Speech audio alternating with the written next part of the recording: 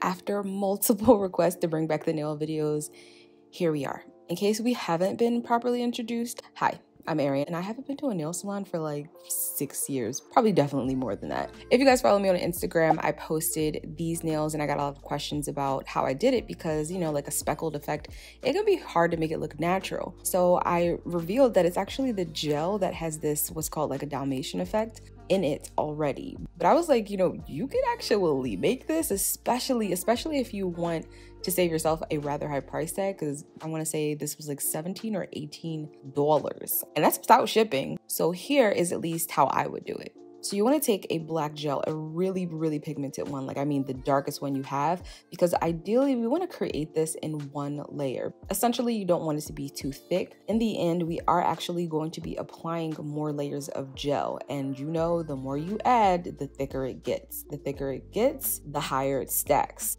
Thinner is better. So the one I'm using, of course, will be linked in the description box along with everything else. Give it like 60 seconds if you're using LED, because that's just gonna make sure that it cures all the way through. That's usually necessary with darker colors.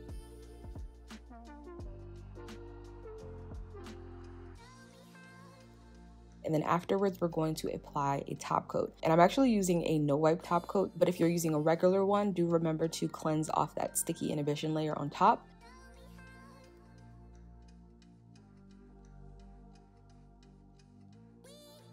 And then after removing it from the sticker backing paper, make sure that you do the other side as well. Then after that's cured, we're ready to create our pieces. So this is why I basically mentioned that we want to try and keep it on the thinner side, because it's going to make this process easier, especially if you're not using the sharpest of scissors. But we do want those jagged edges. So feel free to really move your scissors around and create imperfect shapes. And also the great thing about this technique is that you're able to create custom size pieces. So in the picture, you'll notice that with the cream, it definitely has some smaller pieces in it. So if you want it to be more chunky, then you can cut larger shapes. And the easiest method for cleaning this up is honestly just to pick it up on your fingers. Of course, make sure that they're clean and put them into a container.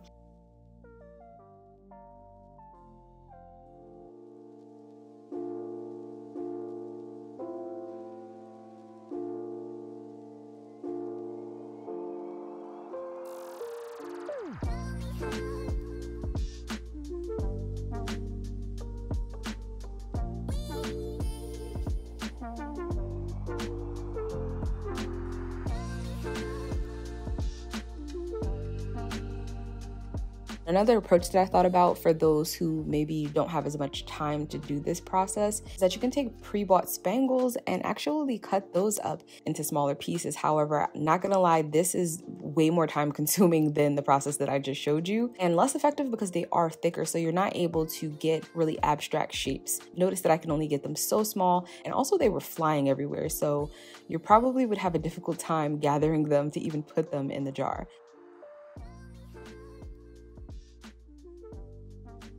And the reason that I went for this container instead of like a little clear one is that this is actually meant for gel. Like, you know that you're going to use a specific color a lot, maybe you're a nail tech and this is on your menu, then you can premix it, have it on hand. But you can also just keep it as an accessory and adding it to whatever design that you're doing on yourself or your client that day.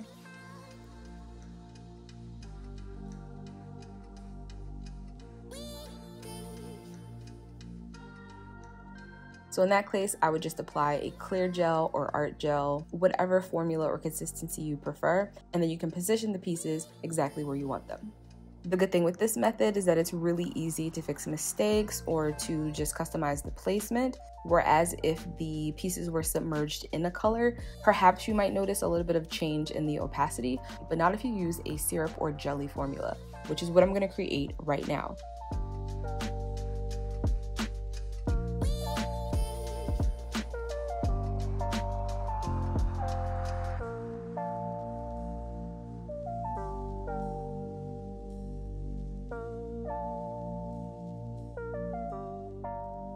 So choose your color that you want to work with, and if it's a cream formula, which is, you know, pretty opaque in one coat or fully opaque in 2 coats, then you want to add some clear gel to it. And again, they make mixing gels, but if you just have base gel, that's also fine. Usually the difference between formulas is the viscosity. So when a brand comes out with a product that does something very specific, that's like the main aspect that they've taken into consideration, how it's going to perform with other gels or how it's going to perform the job that you want it to do in question. I prefer to mix the color first just to make sure that that is exactly what I want, then mix in the Dalmatian pieces. And you'll also notice that I'm mixing it very specifically, spreading it rather than stirring it, because that just incorporates a lot of air bubbles, which you don't need or want.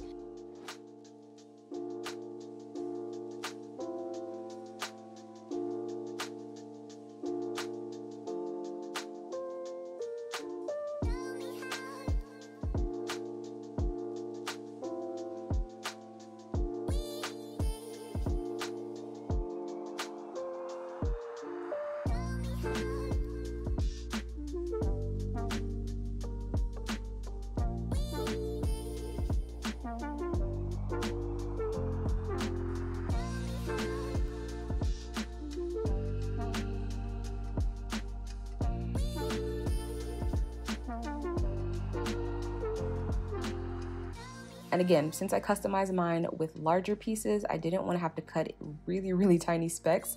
For variety, I'm just going to draw that portion on.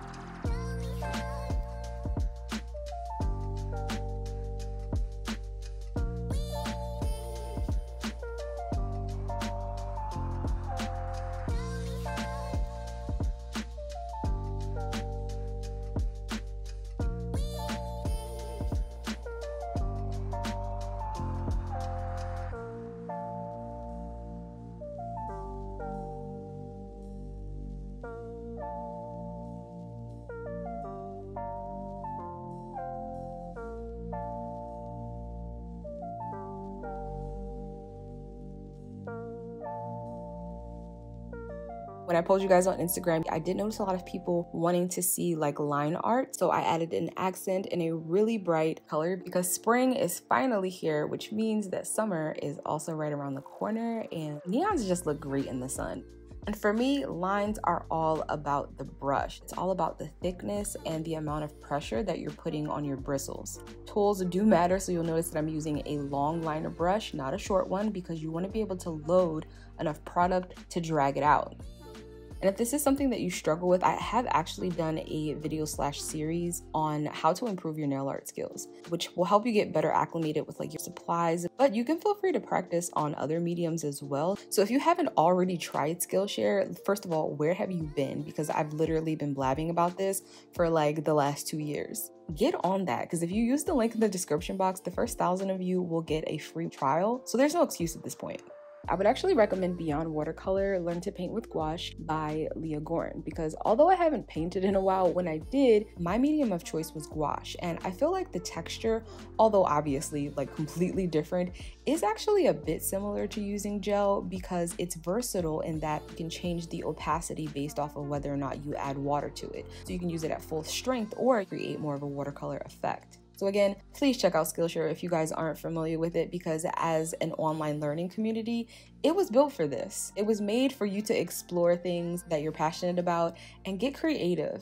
And remember, if you make any mistakes, you can easily just clean them up with a brush. You can either put a little bit of alcohol on your brush and then wipe off the excess, or you can actually just use a dry brush and that'll work too.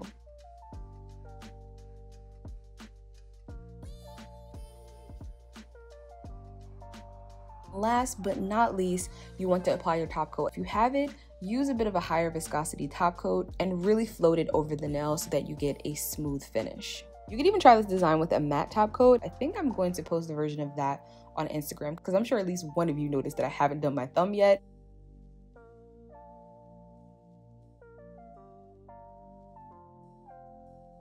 I hope you guys liked this video. If you did, don't forget to give it a thumbs up because it lets me know what you want to see. And if you specifically want to see more nail art videos, make sure that you leave me the pink nail emoji in the comment section, and I'll see you in the next one.